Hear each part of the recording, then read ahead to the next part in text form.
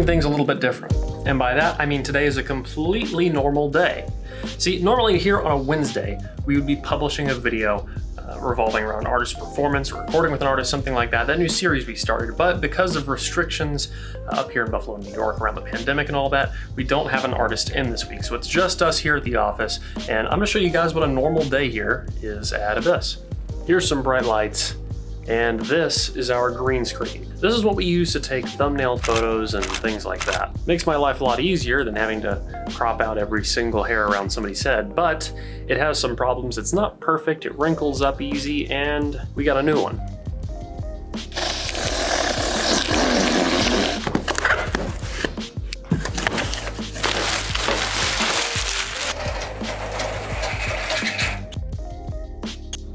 It looks super good compared to our old one. What do you think about that, huh? The green screen. New green screen? Yeah, you can probably make funny faces in front of that. Yeah. Sick thumbnails. It looks a lot better than the old one. Do we have anything interesting going on today? You guys are doing some stuff in the bag. Machine stuff? Yeah, machine stuff. Yeah, we got a new spindle on one of the machines because it's so exciting. So these machines we use to make all the things, and one of them has a bit of a predicament, so we're getting a new spindle popped into it. Those googly eyes in there, is that? Oh, it's very functional. Is that enhances performance? Factory standard? No, it's not full accessory. Oh, it's custom? Yeah, 16 horsepower minimum.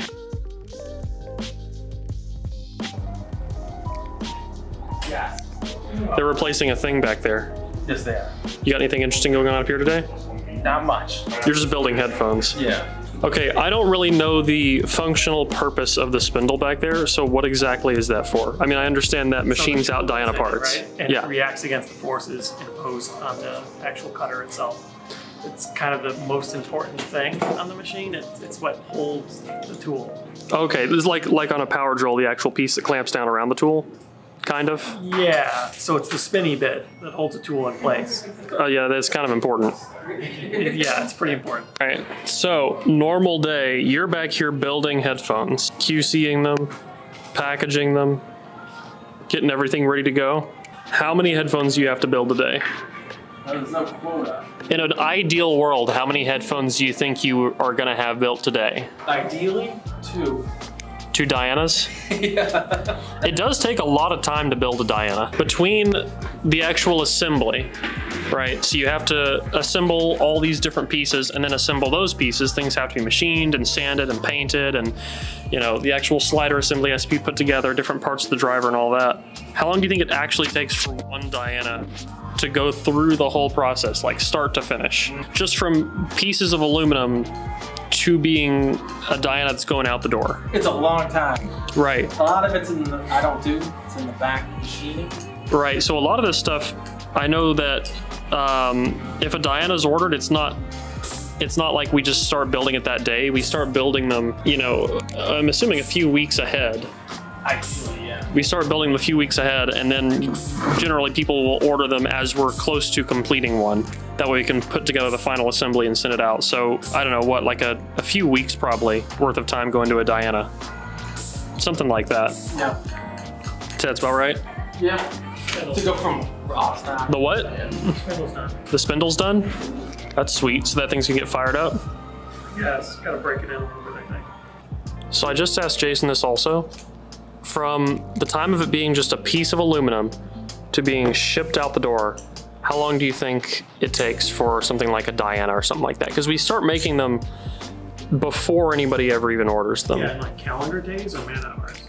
Calendar days. How many calendar days do you think it takes for a Diana to come from being just raw materials to being a completed Diana? Assuming that, like, you know, everything goes completely normal. Nominally around 3 weeks. 3 weeks? That's a fair bit of time. You'll just throw them together in an afternoon? Throw it together in 10 minutes? Not quite. No. What is the longest part of that process? What do you think takes the most time? Or is it just a bunch of little things that add up?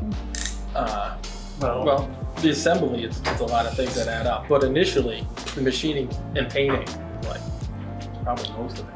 It's mostly the finishing of the frame. Yeah, that has a bunch of steps. There's a lot to do. It all takes repair bit. Everything takes a while. Everything takes a while. So actually assembling the driver from start to finish, because you have to let them sit for a while too for some parts of it. What about just building one pair of drivers? Maybe like a week. About a week to make a set of drivers? First one, and then after that, then it's not as bad, because then you have a few to Right. choose from. Okay, so about a week to make a set of drivers. The tension rings on 1266? Yeah, I mean, there's the machining, then anodizing, and then adding It was like different 7 layers. finishing steps. Yeah, There's how many finishing steps? I don't know, something like 7. 7? It's a lot. It's excessive. You have to put an SSD in the laser machine? Yeah. Okay, so this machine controls the laser that we use to laser the baffles on Diana Yeah. and 1266 and also on the bags, correct? That needs to be right. Yeah. You gotta give me a set of those? Here's a warranty card for 1266. So these are actually like little, Yeah. Metal it's plates. Aluminum. Yeah. huh.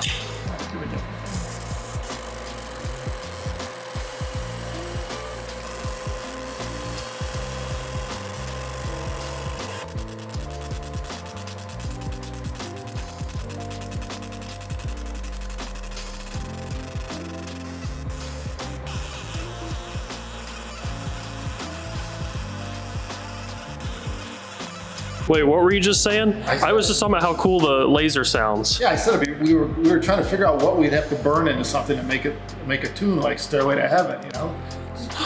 That would only happen here. All right, so that's that. Laser's lasering. It's a nice green screen though, isn't it? It's not that high though. Well, yeah, you'll have to crouch. There you go. Now crouch. Now look this way. Oh my gosh. Okay, Canoe? do your normal regular face that you do. This is it. No, the stupid one. This is too short. Well, I'll put a chair there. Yeah. Incredible. It is kind of nice though. It doesn't wrinkle like the old one. Yeah, that is nice. I'm running people through basically a normal day here at the office. What in the world is a normal day at this office? There's no such thing as normal. Every day is like New stuff to build, new things to do. This, out of that. Trying to figure out what we need to make. There we go. Now that green screen is all set up Am I on like a mountaintop or something? on a mountaintop. Yeah. Look at that interesting thing happening behind me that I can see so readily because it's right behind me. Yeah, it's pretty crisp and clear. Look at that. We got all the cables hung up there now too. It's nice and neat. Oh yeah, look at that. Right next to the mountain. Not bad. Here, flip some lights on. And over at the computer, we're rendering the video, the ultimate headphone test, which is gonna be out way, yeah.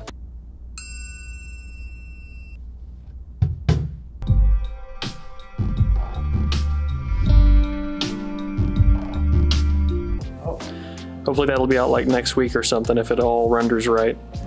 That'd be kind of cool. So excited. It is the end of the day. Yeah, it's nighttime. How many headphones did you ship? 2. 2, exactly as many as you thought you would ship. Yeah, well, I got the last one done 5 minutes before UPS got here.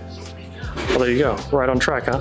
Yes, and that was my best case scenario too, so it happened. Okay, so that pretty much wraps up a relatively normal as normal gets around here day at the office.